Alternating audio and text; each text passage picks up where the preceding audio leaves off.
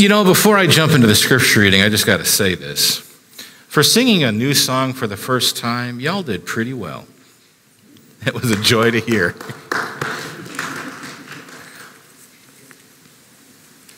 Now, our scripture reading for this morning is found in the Gospel according to Matthew, chapter 28, verses 1 through 10. If you notice by our white vestments, it's not all just for communion, but we are still in the Easter season. So these next 4 Sundays are an Easter, post-Easter series, teaching series.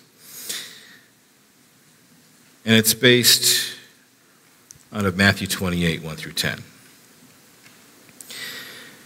After the Sabbath, as the first day of the week was dawning, Mary Magdalene and the other Mary went to see the tomb. And suddenly there was a great earthquake, for an angel of the Lord descending from heaven came and rolled back the stone and sat upon it. His appearance was like lightning, and his clothing white as snow. For fear of him, the guards shook and became like dead men. But the angel said to the women, "Do not be afraid. I know that you are looking for Jesus who was crucified. He is not here, for he has been raised, as he said. Come, see the place where he lay." So they go quickly and tell the disciples, "He has been raised from the dead, and indeed he is going ahead of you to Galilee. It is there that you will see him." This is my message for you. So they left the tomb quickly with fear and great joy and ran to tell the disciples. And suddenly Jesus met them and said, "Greetings!" And they came to him, took hold of his feet, and worshipped him. Then Jesus said to them, "Do not be afraid. Go and tell my brothers to go to Galilee. There they will see me."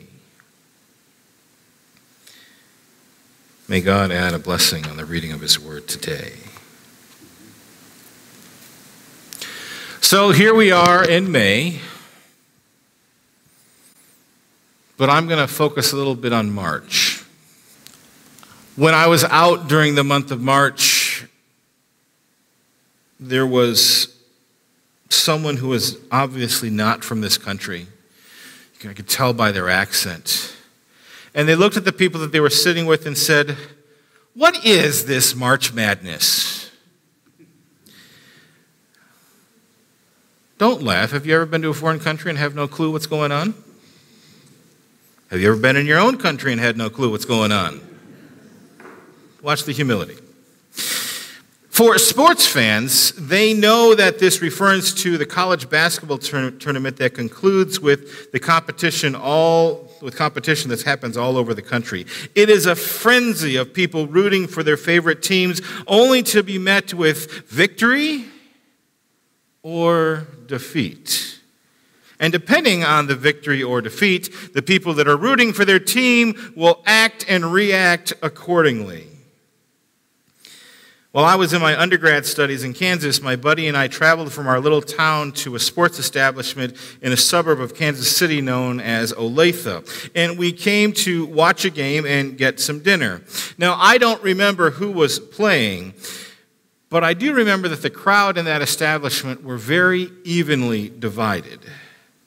Of course, one side won, the other side lost. And in that moment, madness broke out because fists started flying. And what resulted is that the police were called.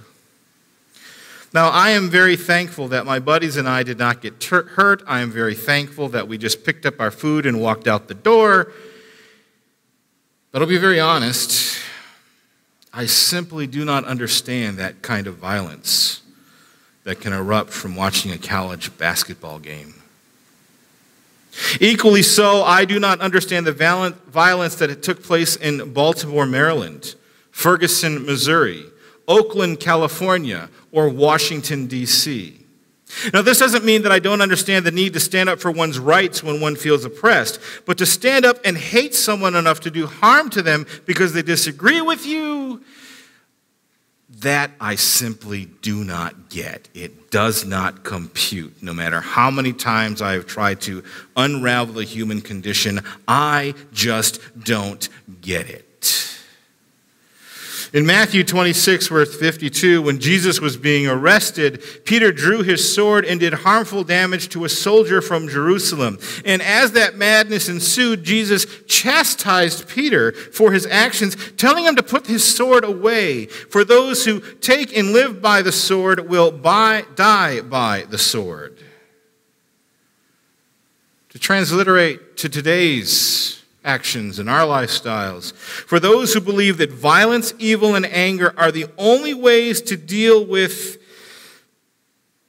the things in life and situations of this world that anger us, violence, evil, and anger will consume our life and take it.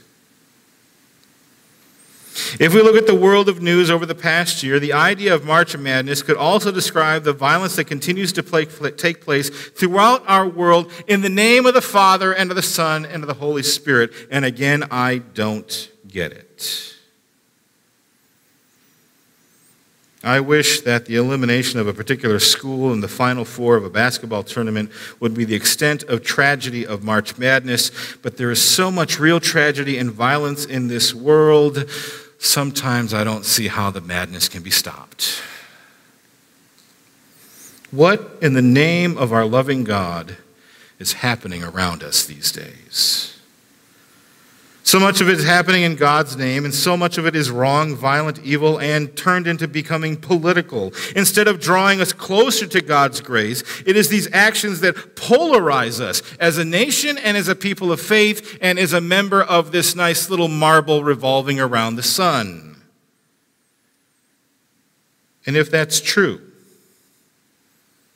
if that polarization is taking place, that separation, that division, that mode that puts us into a form of self-isolation, then how is it that we as a people of faith can gather on a Sunday morning and feel a sense of great, profound joy of this post-Easter season as one nation under God? Maybe it's just a religious form of March Madness.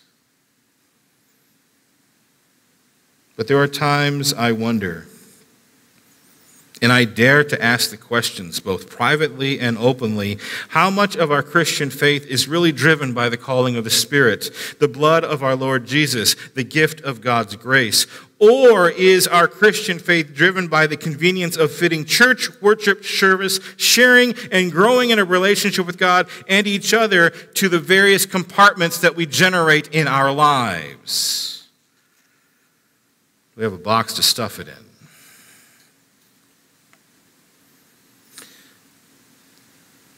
But then I am reminded of three words, comprised of only 9 letters. The power of these words has no stronger meaning, no stronger influence, no stronger application to our lives as a people of God. And it is these 3 words, these 9 letters, that can overcome and serve as a means of saving us, binding us together, and helping us to be a people who live and share the saving grace of our loving God. Would you like to know what they are? He is risen. Oh, thank you, very big. He is risen. This is the foundational basis of our good news as a people of God and community of faith. This becomes the source of our joy. This is what we must understand in how it changes us first, makes us a better people with a more gracious heart and serving spirit, all because we gather together in the name of the risen Lord and say, He is risen.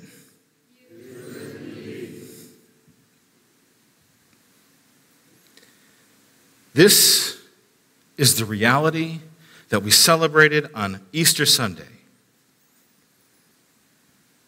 but it should never be contained to only Easter Sunday. It should penetrate to soften our hearts.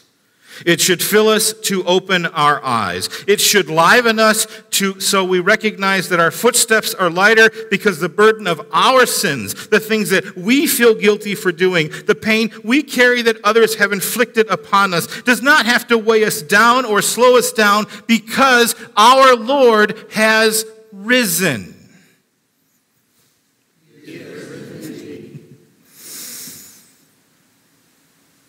This is an incredibly profound reality, hallmark, tenet, cornerstone that is based out of Easter.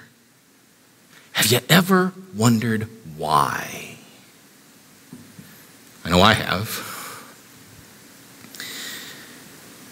The resurrection is a profound revelation because it affects the totality of God's creation. It is not this independent event that God just dropped in.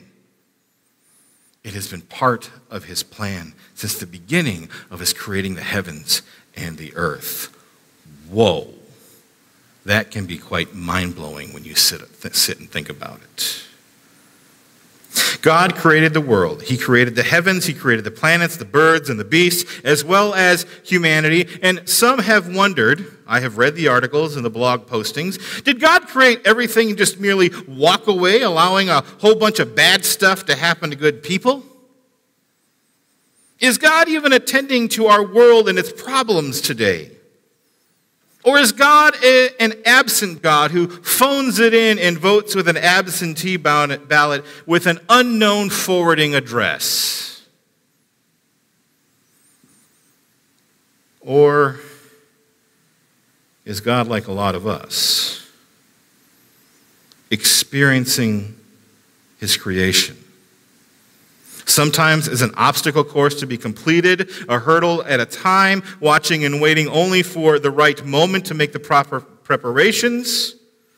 Or is it that God stays up late at night figuring out how to initiate and how to respond to all of the complex actions, feelings, and prayers associated with the turmoil of our lives, our nation, and this world? The answer to these questions is that with the resurrection of Jesus, the Easter event, it makes it very clear that God is a sovereign. As Americans, we have difficulty time not only coming to terms with that definition, but how it impacts people's lives. A sovereign, which means he is a God who is always with us. He transcends the tyranny of chronological time, has chosen to labor with us and for us throughout the history of creation. If you stop and think about it, God is a God who makes himself available to work shoulder and to shoulder with his creation. That includes us. He doesn't send it off to do the work and just watches us by sitting on a bale of straw. He's there pushing the earth with us, wrapping the bandages, preparing the food, caring for those who are in need. The Easter reality is this revelation that God created salvation on the day that the tomb was opened. That is with the resurrection of his son, Jesus the Christ. The definitive revelation in which God has given to us the good news to know that there is life after death, and then that life overcomes the madness of this world, the madness of our minds, the madness of our hearts, the madness that spews out of our mouths when we are overwhelmed. And why is all of this so important to stop and take notice of? There are a lot of fantastic narratives floating around in video form and in movies about how God works. But we as believers, as followers, as people who hunger to understand, need to be able to distinguish between that which is Hollywood fiction and that which is truly revealed by God.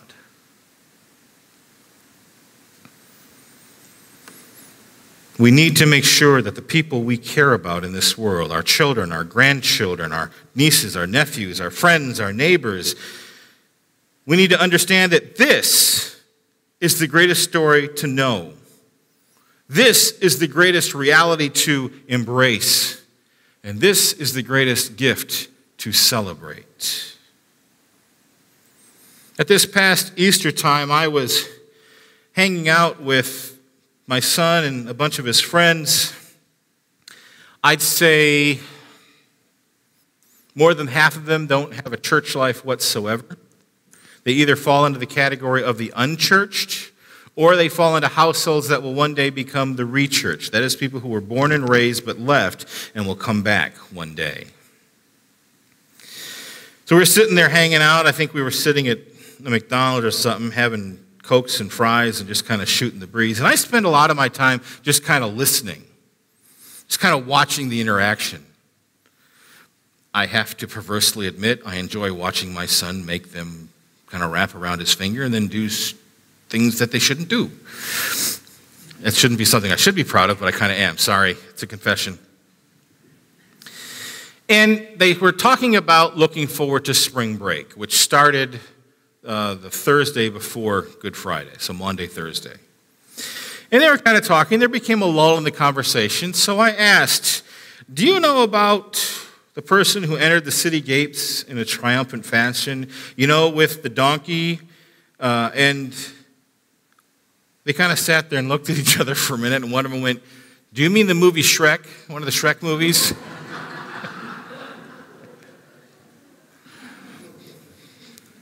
No, I didn't laugh at that moment. But I went on to say, no, I'm talking about that otherworldly one that heals others, hid from the authorities, came back to life from death, and finally ascended into the heavens. And one of the other kids kind of sat there, and I could tell that he was thinking.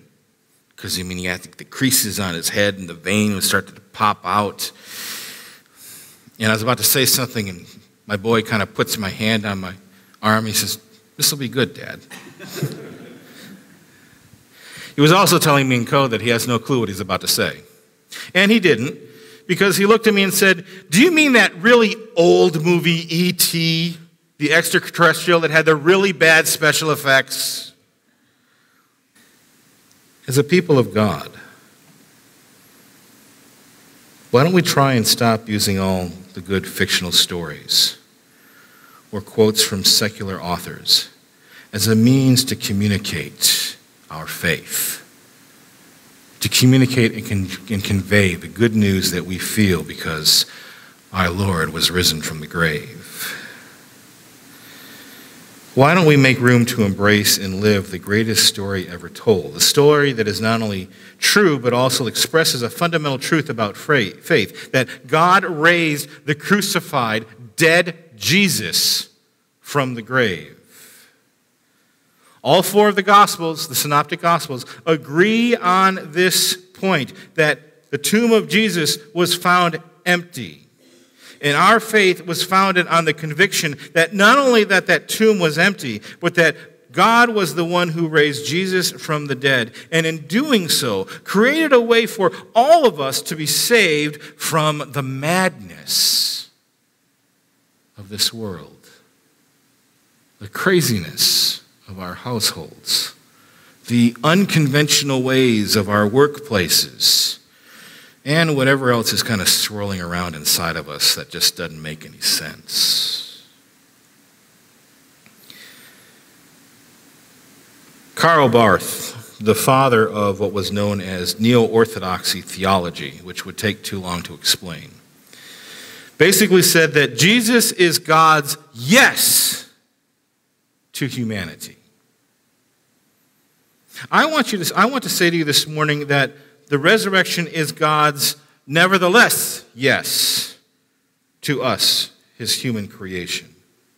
It is the ultimate victory of life over death, puts the struggles of this world into perspective. It's momentary, it's finite, it's measured, but we will spend eternity in paradise.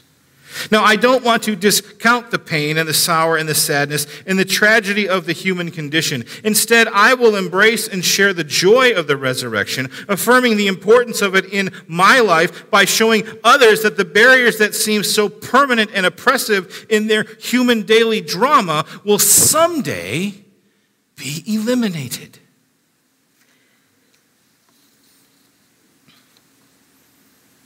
We will all know eternity.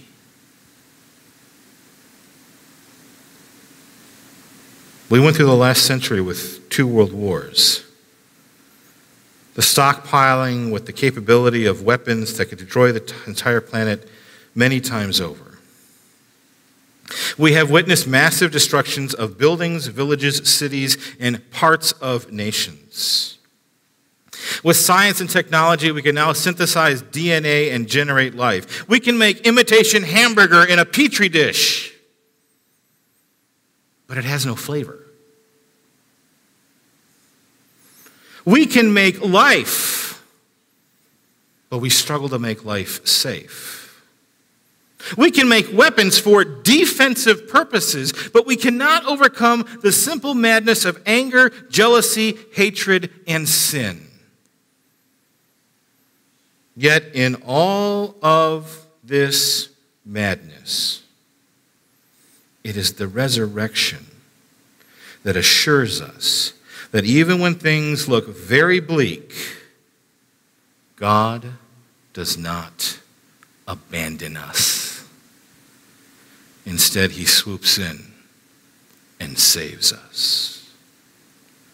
Through Jesus' life, through Jesus' death, through Jesus' resurrection, God, in effect, is sending us a testimonial to remind us that God may not have looked forward to sending his Son to his death, but because of that garden experience there, the arrest, the trial, God knew what suffering, agony, and death upon the cross would be like. Yes, a nevertheless yes to us.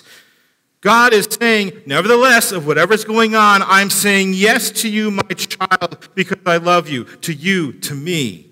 And on this post-Easter Sunday, I encourage you that as we go from this place, after we take the elements of communion, sing our concluding songs, that we go forth celebrating our confidence in God's good news. Let that be our confidence, that God is God in the heavens above, and by his love, he continues to create and provide for our future. Because not only that he sent his Son to this earth, but that his Son was resurrected from the finality of death in a locked tomb. It was at that moment, recorded in the Scriptures, that God created a means for all of us, created in his image, to be saved from the lives of madness we participate in each and every day. Would you all pray with me, please? Yes, loving God, we will see many things in this world when we leave the safety and the confines of this house, of this room. But allow us to see you. Allow us to feel you pulsating with every beat of our hearts. Allow our actions the way that we will order our lunches, go about our errands, go to our places of work, visit with our friends, have a joy that just flows in and through us to share with the world. We ask this and celebrate this as we continue to remember and embrace the gift you gave us in your Son Jesus, our risen Savior. We ask this all in your precious and holy name of your Son Jesus. Amen.